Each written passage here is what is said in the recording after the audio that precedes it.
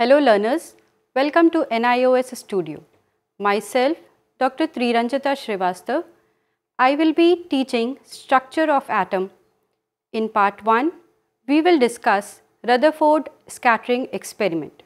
In this lecture, you will be able to understand Thomson model, Rutherford's scattering experiment and its finding, Rutherford's atomic model and its shortcomings. Have you ever thought why different materials possess different properties? Why chalk gets broken so easily? On the other hand, why metal gets flattened on high impact, which results into this thin aluminum foil? Answer to all these questions is that atoms are basic building blocks of all form of matter. Do you know when does the idea of atom came into existence? You will be surprised to know that the concept of atom is as old as human civilization. In ancient time, Democritus in Greece and Maharshi Kanad in India tried to explain the changes around us in terms of tiny particles. However, the exact theory of atom was presented by John Dalton in 1808. He proposed that atom is smallest indivisible particles which possess all the properties of the atom and it takes part in all chemical reaction. Further, in 1897, by the discovery of electron, which was done by J.J. Thomson, it provided the first insight of structure of atom. Further, in 1904, he proposed that atom is a tiny, uniformly charged positive ball in which negatively charged electrons are uniformly embedded. So, this entire matter is positively charged and the electrons which are negatively charged are embedded into it exactly like a plum pudding. This model proposed by Thomson was successful because it provided evidence that the atom is neutral. It possessed equal amount of positive as well as negative charges. For experimental confirmation of Thomson model, in 1911, Hans Geiger and Ernest Martson, the students of Ernest Rutherford, performed alpha particle scattering experiment. In this experiment, they took radioactive substance, that is radium. Now, question is why they took radioactive substance? Because this substance emit alpha particle. Now, what is alpha particle? Alpha particle is a helium atom which has lost both its electrons. So, it has positive charge which is twice of that of electron. Now, this alpha particle beam is incident on a gold foil which is represented by T in this picture, and the scattered alpha particles are captured on the screen which is made up of zinc sulfide. The property of zinc sulfide is that it is a fluorescent material and it gives off visual flash when the alpha particle is incident on it. Further, a detector is placed on the screen which is rotated throughout to capture the data. In this experiment, it was observed that most of the alpha particle suffered only small deflection. Some of the alpha particles were deflected at large angles greater than or equal to 90 degree. However, only few, that is 1 out of 8,000 deflected at 180 degree. Now, if we plot this data, it appears like this, that on the x-axis we have the angle of deflection and on the y-axis there are number of alpha particles scattered.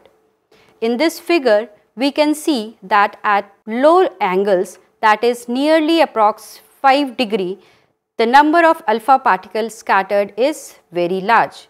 However, at 90 degree there are very few, and when we go to 180 degree there are very less number of alpha particles.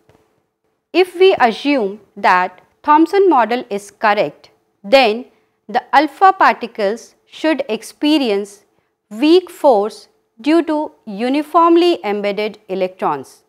Hence, it should pass through the foil deviated by 1 degree or less. But this was not the situation which was observed in Rutherford scattering experiment.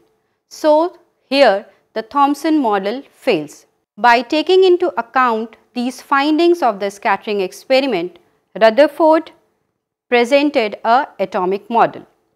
He proposed that the entire positive charge and nearly all the mass is confined in a very small region that has a diameter of 10 to the power minus 15 meter, and this central region was termed as nucleus.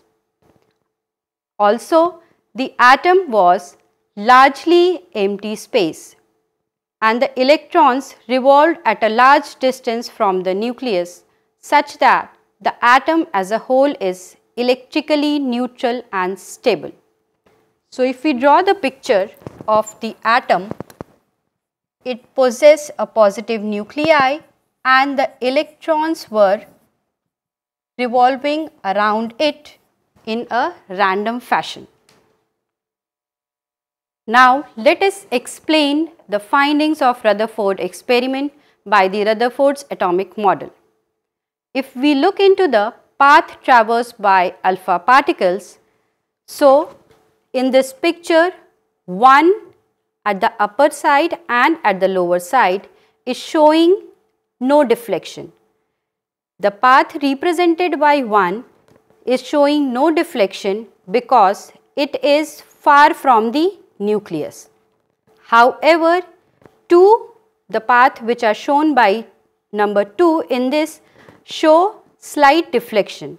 That is because now the distance from the nucleus has increased and hence it suffers slight Coulomb repulsion. Now, why Coulomb repulsion? Because the nucleus is positively charged and the alpha particle is also positive charge.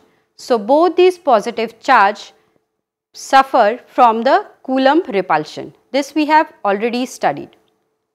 Now, in this picture, the path represented by 3 are showing high deflection that is greater than 90 degree because now the distance between the path of the alpha particle and that of the nucleus is very less. And the 4th path, which is represented by the 2 arrows in the opposite directions on the same line, is representing a head-on collision.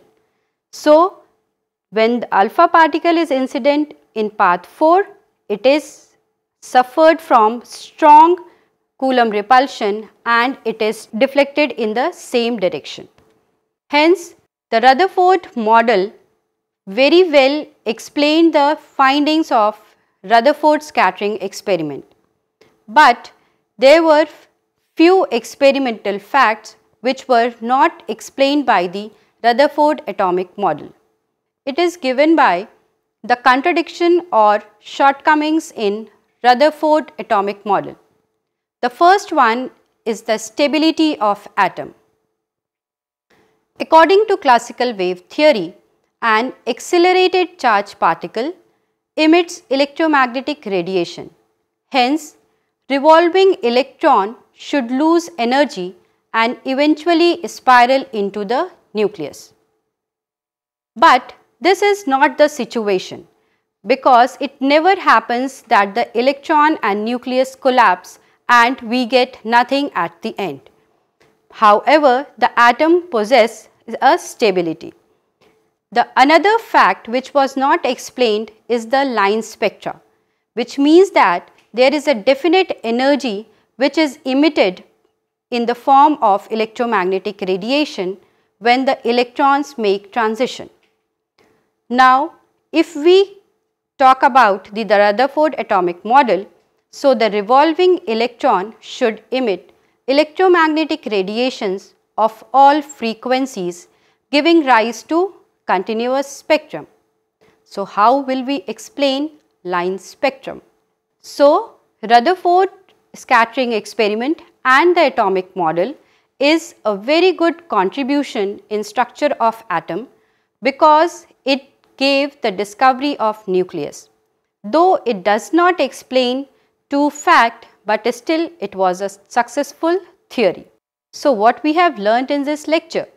We have studied Thomson atomic model, Rutherford's scattering experiment and its findings, and Rutherford's atomic model and its shortcomings. Thank you.